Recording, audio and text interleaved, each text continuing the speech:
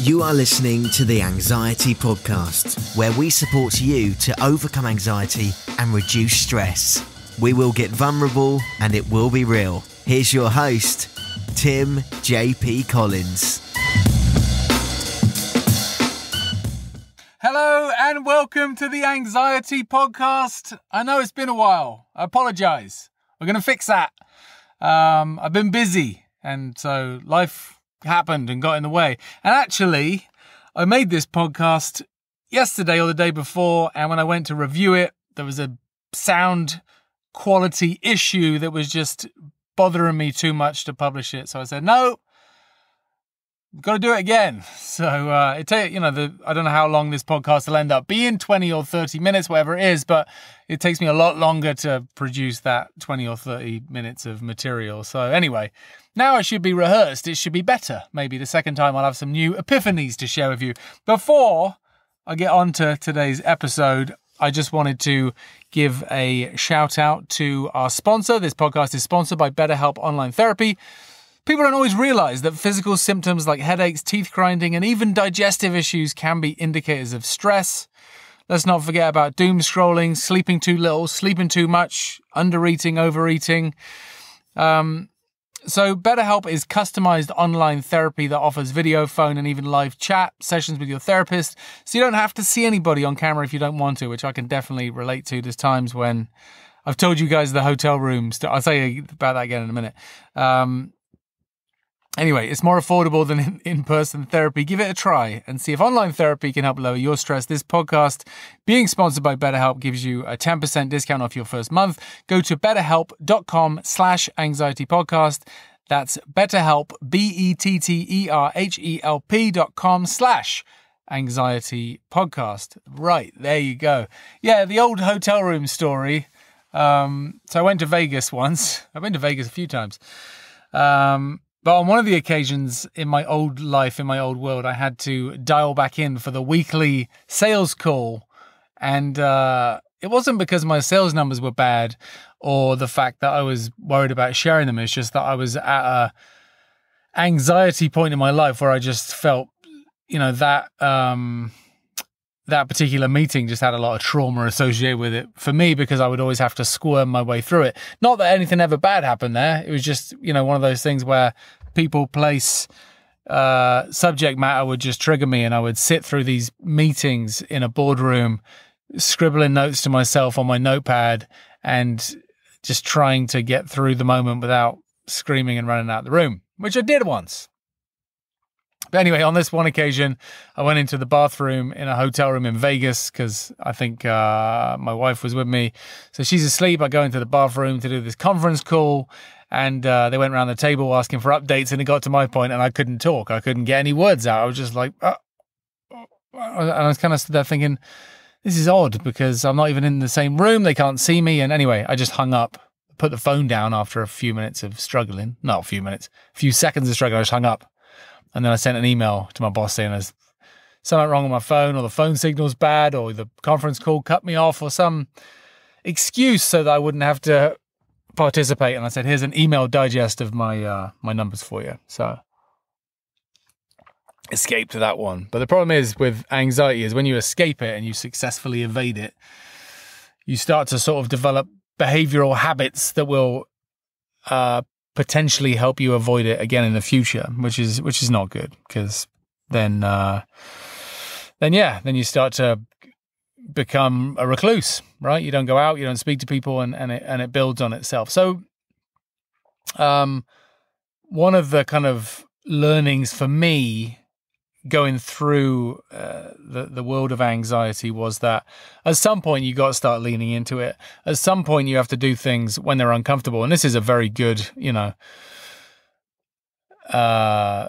topic to talk about in all facets of our life, right? Whether it's sticking to a diet food-wise or exercising. Exercising is just always a beautiful example because it's always very uncomfortable.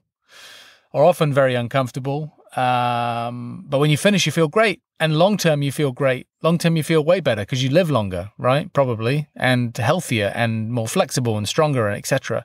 I was listening to an interview with a good podcast episode with a guy called Edward O'Thorpe. It was on the Tim Ferriss show recently, and he's just a fascinating, if you're interested in finances, which I'm going to talk a bit about today, or health or longevity, or just great points of view. He's an 89-year-old who can still do a couple of pull-ups.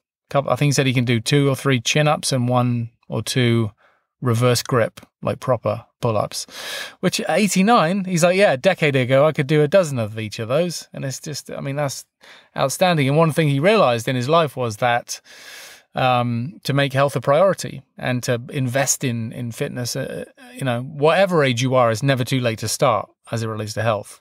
It just isn't. But the younger you can start, the more you can benefit from those gains that you make. If you start working out when you're 20 and maintain it, you're going to have great gains. And I came across a study recently which talked about, I don't know who wrote it, so I can't quote anybody, unfortunately, but it was talking about the link between muscle mass and longevity. So it kind of makes sense if you think about the longer in your life you can retain lean body mass, lean muscle mass, the longer you're going to live, because it gets to practical things like, can you get out of bed? Can you stand up? Can you get off the toilet? All those sorts of things. So again, it's not just about flexing in the gym. It's about functional tasks that we can do easily today. Can you get up off the floor when you're 80 easily? Because you've been working on those triceps, working on those quads. You've got to stay strong, right? So there's some interesting things to think about. Why I've been AWOL for a month is a couple of fold. And I have to say, like, it bothers me. I think about the podcast every day, pretty much, or at least multiple times a week, where I'm like, gosh, got to get one out.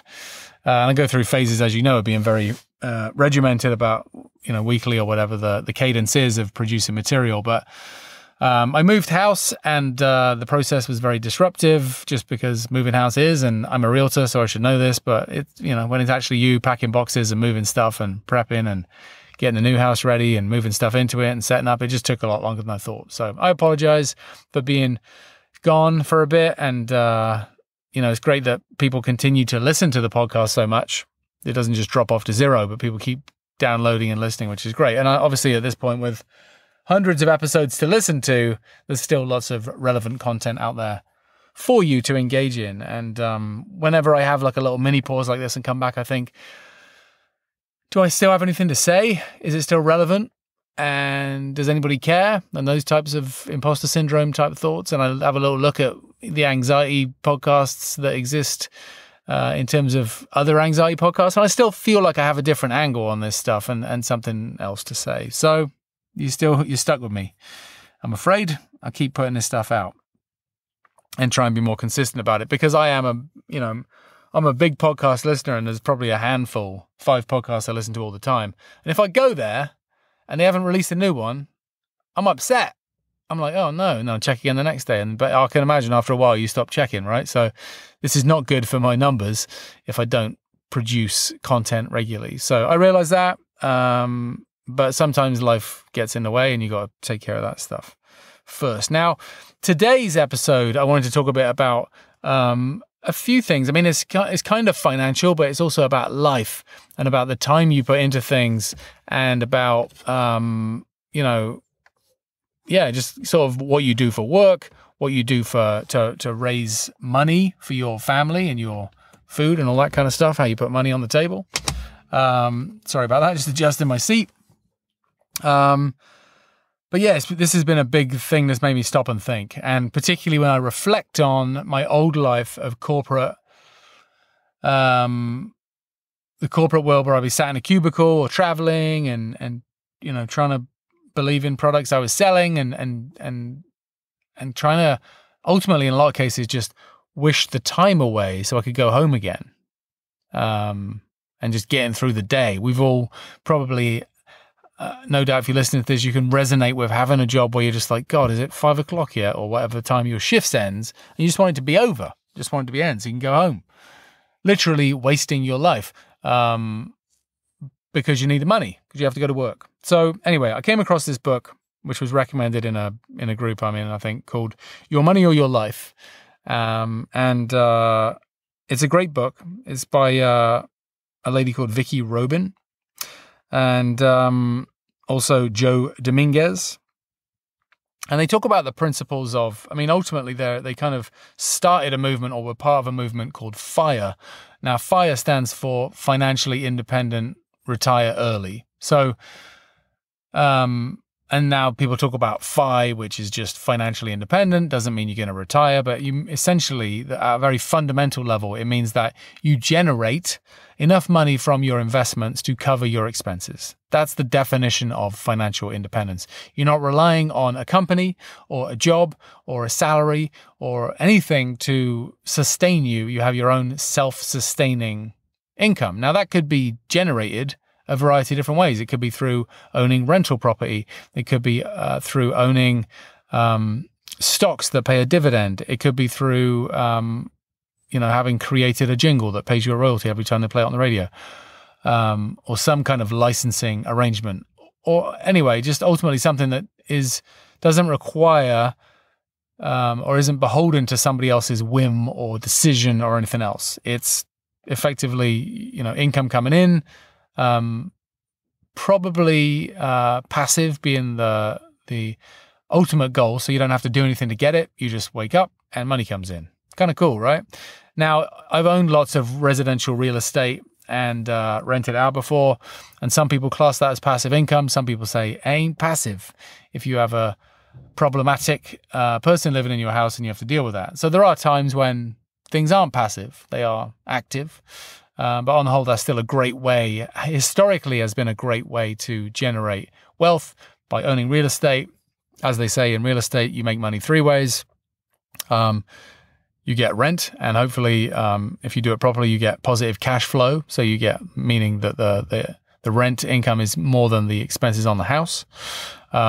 You also get appreciation in the market. So the housing market has tended to appreciate over time. Some years, like the recent couple, has gone up a lot quicker. Other decades are flat. But over time, if you look at from, the last 100 years, it goes up and to the right, much like the stock market. And then the third way is paying down the mortgage. So a bit of cash flow, bit of appreciation, and pay down the mortgage. You can make money three ways if you buy right. And you have to, when you're in real estate terms, selling is important in terms of what you get for the sale of the house. But as many people say, you make money when you buy a house because you got to buy at the right price, and put the right tenants in it and do it properly. Anyway, I got loads of success stories, loads of failure stories in that realm. But that's one of the ways of doing it. But anyway, that kind of going around the houses a little bit there, no pun intended. But that's kind of the definition of financial independence. It's very simple, right? You got more money coming in than your expenses are. Now, you can do that with a job, obviously, but you're not financially independent because you're required to work at the job. And so that's, you couldn't just say, well, I'm not going in today or this week or this month because I just want to take it easy. You can't do that with a job because they'll fire you and then you don't cover your expenses anymore. So the kind of the flow of this book talks about, understanding what your expenses are, writing them all down, understanding what your income is. And first of all, that's the first kind of crosshair that you want to, or the first line that you want to breach is you got to make sure your income is more than your current expenses. Otherwise you are losing money every month or going into further debt every month. And then in the background, kind of the third line on a graph, so one being income, one being expenses, the third line on the graph would be your investments, passive income, other source of income that you're gradually building over time so that one day in the future, and that could be a short, 5-year horizon or a 25-year horizon, depending on where you're at, how old you are, how much money you got. The income from the passive investments crosses over the expenses, and that's when you reach what they call FI, financial independence. Then you can decide if you want to retire early, travel the world, or carry on working because you love it, right? And I'm fortunate in my situation that I've been through iterations of my life where I've hated my job, quite frankly, and now I love what I do. And it does already allow me a lot of flexibility because I get to work from home and I work with people that are really nice. And I work in real estate. So it's kind of a culmination of things that I love, right? I've always been interested in sales and negotiation. I've always been interested in real estate, both as an investment tool, but just also like, wow, this house is really cool. And look at all the rooms and the view and stuff like that. And I love helping people. And so pulling those things together allows me to help people look at houses, sell things, make an income. It's all good. It brings all my skill set together. I really enjoy it. So I've had to, as you know, if you've been listening to this for a while, I've had to make some reasonably extreme changes in my life to end up where I am now. But I challenge you to do the same if they are appropriate, right? So if you're in a job that you don't like, how do you make a change? Probably a great time now to change careers because there's a lot of people hiring. There's a lot of availability workforce-wise for you to make a change and do something different.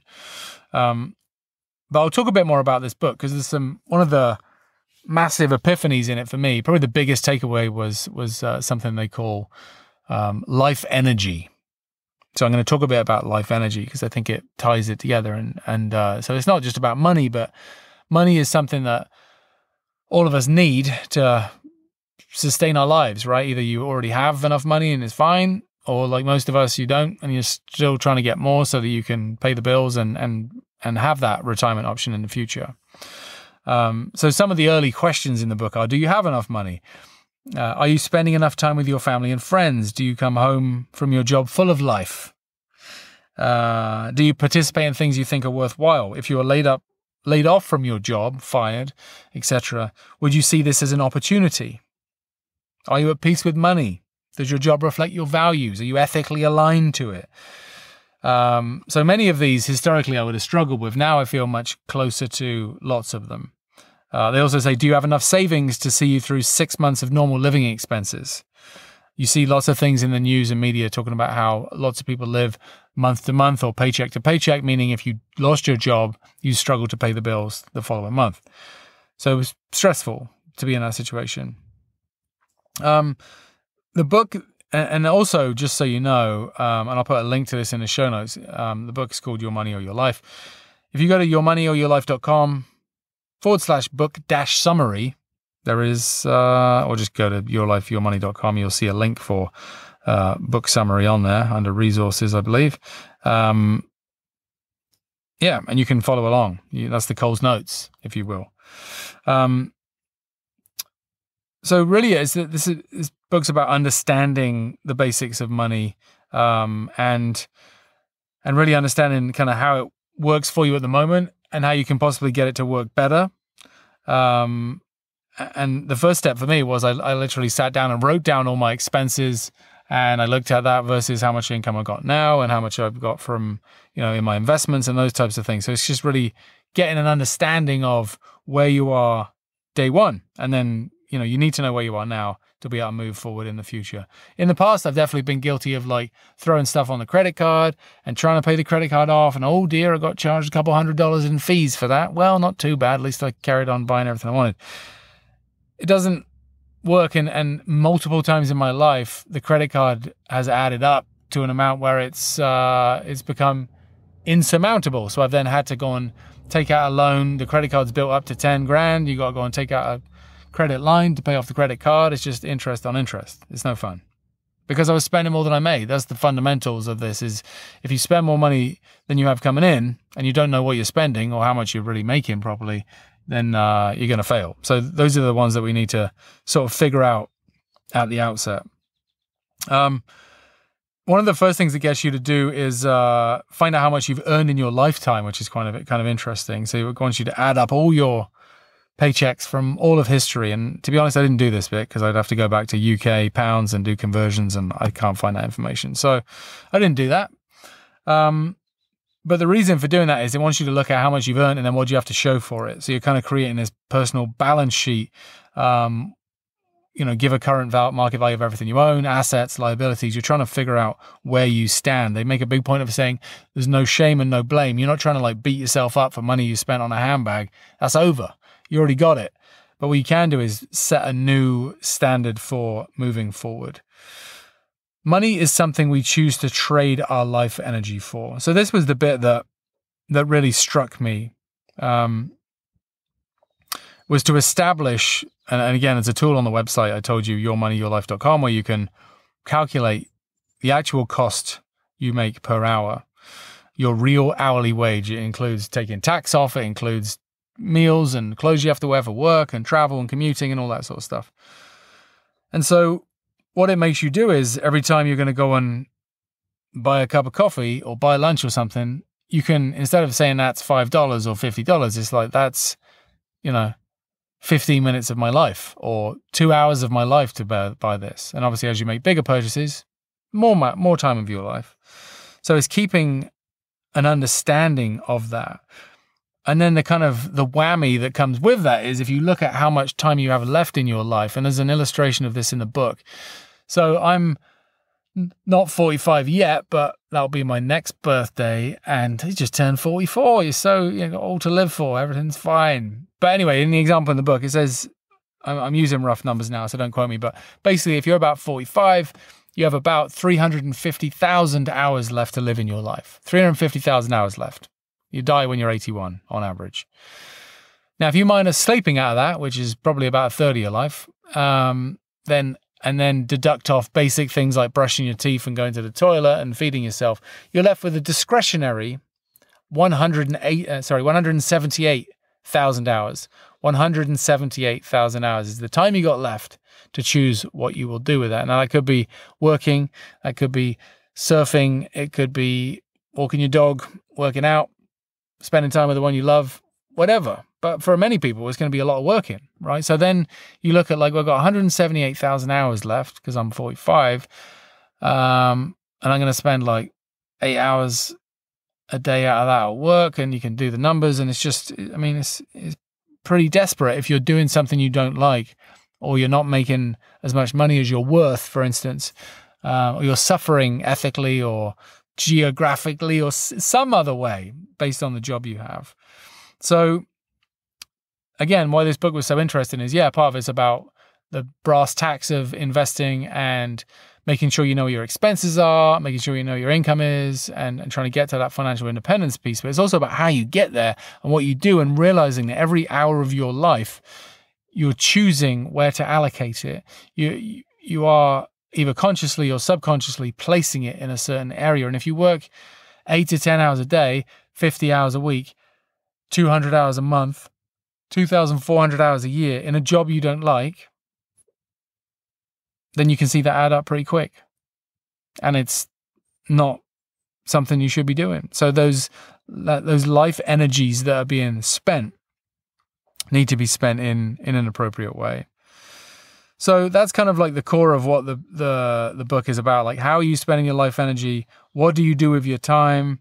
It also talks about enoughness, like how much is enough. And another story I heard recently with regards to this was, I think it's Kurt Vonnegut. I don't know if I'm pronouncing his name properly, but he famously had a conversation with somebody, this author who wrote a book, and they were at a party at a billionaire on Shelter Island at a billionaire's house. And Kurt Vonnegut said to this guy, the host of the party probably made more money yesterday than your book will make in its whole lifetime of royalties. And the other chap, whose name escapes me, turned around to him and said, yes, but I have one thing they will never have: enough. Right? So another practical thing about this conversation is, like, what is your why? How much is enough for you? How much, and that is, how much money do you need to sustain the life you want to have now or in the future? Where do you want to live? What do you want to do? How do you spend your time? If you could take a step back with a blank piece of paper and sit down and say, right, Tim, this is my perfect day. What does that entail for you? Have you done that exercise? Is your perfect day waking up and having a nice cup of coffee or tea and sitting on the balcony and watching the sun come up and then reading for an hour and then working out? Or is it, going to work on a passion project you have, or going traveling around the world? It's a totally individual question. And it's ironic that I re-recorded this because there was some noise interruptions. There's somebody like just down the road who's fired up a grinder or a welder of some sort now. So hopefully you can't hear that. I'm very, very highly attuned to background noise when I'm making podcasts. One of the things I haven't done yet, but I'm going to do this week, is to create a wall chart. So you create this wall chart plotting your total monthly income, your total monthly expenses, and your income generated from investments, whatever that may be. So you can start to see where those things are. And definitely, much like one of those big thermometers outside a school or a church when you're raising money for a target, if you see something every day, it's going to pull you in the right direction or make you consciously aware of it. I have it for my job, for my real estate sales. I have a list of all the houses I'm working on a big board in my office, because not only is it important to see the houses I'm working on, but I want to see the gaps, because those gaps need to be filled with new opportunities, right? So if you're looking at your expenses and the expense line's going up and the income line's flat or whatever that happens to be, you're going to become more aware of like, hang on a minute, something is wrong. Either my expenses are too high or my income's too low. I haven't put any money in my investments. You need to be aware of it. You need to do this stuff. It's super important for your future. And again, it doesn't matter how old you are. It's, I know people who are at their retirement age who are figuring this out. And this, the sooner you can get in front of it, obviously with the beauty of compounding, you're going to get much further ahead. All right. All right. Oh, here's this thing on here I was talking about. So, it says 45. At 45 years old, you have 33 average age and life expectancy. So you have 33 years left, which is 289,000 hours left. So, and then it gives you like a checklist before you spend. For step 1, don't shop. 2, live within your means. Take care of what you have. Wear it out. Do it yourself. Anticipate your needs. Research value, quality, durability, and multiple use. Get it for less, buy used, etc. We're advertised to so much, both, traditional TV. They're even talking about putting adverts on Netflix now because the company's not doing very well and they want to give a cheaper option. I don't know if that'll happen or not. But if you're on social media, you're getting advertised to a ton. If you watch traditional news, you're getting advertised to a lot. So, And gone are the days where we'd have to like take cash to a shop and buy something. Now you just think about it. You come up with something in your imagination. You're like, oh my God, imagine if I could get that particular widget to help dry the dishes more quickly. And you go onto Amazon and somebody already invented it. It's for sale. You can have it tomorrow. You're like, yes, that's terrible for us. As convenient as that is, it's terrible for us and terrible for your bank account. We got to start solving more of our own problems and not looking for that quick fix, because quick fixes in financial terms and health terms and all the rest of it don't work, and they're not sustainable and they're not long term. It then goes into a bit in the final step of this process. It goes into a bit about, what you can do with capital you save to produce income, to make it safe, et cetera, et cetera. So that's a whole different. I'm not a financial advisor. I'm not going to start telling you where to put your money, but there's large, there's bits of advice in this book and lots of other books which will talk about income producing investments you can make that are very safe. So that's kind of really what that whole topic was about. Ultimately, I think in summary for me it's really about starting off with understanding a financial picture of where you're at today. How much money do you spend? How much money do you bring in? We need to know that. We should all know that. I downloaded an app. I think it's just called Spend. I don't remember. Downloaded an app on my iPhone. So now once a week I go in there, I plug it into all my categories. I sat down with Steph, my wife. We did an expense budget, sat down all the categories. I plug all the numbers in. It doesn't sound fun, but it's definitely empowering to know how much you've got and how much you're spending in different areas. Because guess what? If you don't know how much you're spending, you'll never be able to reconcile that. You'll just be like, well, seems I just checked the credit card bill. I haven't checked it online for a couple of weeks and there's $5,000 on there. Where did that come from? This is ridiculous. I didn't spend that much money. And then you go back and you're like, oh yeah, I went to Lululemon and went out for lunch a few times and booked that flight. And before you know it, it adds up. It's fantastically fast. And if you end up paying 19.99% interest on that money, it will add up even faster. So first off, understand where you're at. Secondly, understand if you are investing for the future, which I recommend everybody should do, however small it is invest in some capital, put in some money away so that you can start to benefit from the wonders of compound interest. Okay. This is good stuff. If you're 20 years old and listening to this, hallelujah, you have lots of time and you should start now. And I'll be teaching I've already talked to my kids about this, but as they start producing an income, I think definitely getting into the habit of saving some is very important. And it builds that habit of saying, right, got money for food, I've got money for rent or whatever else, and I'm putting away 10% for future me to take care of that. And, the one thing that makes a massive difference to your investing horizon is time, because time helps it all grow, right? So that's kind of like the financial component. And then the non-financial component is ultimately, what do you do with your time?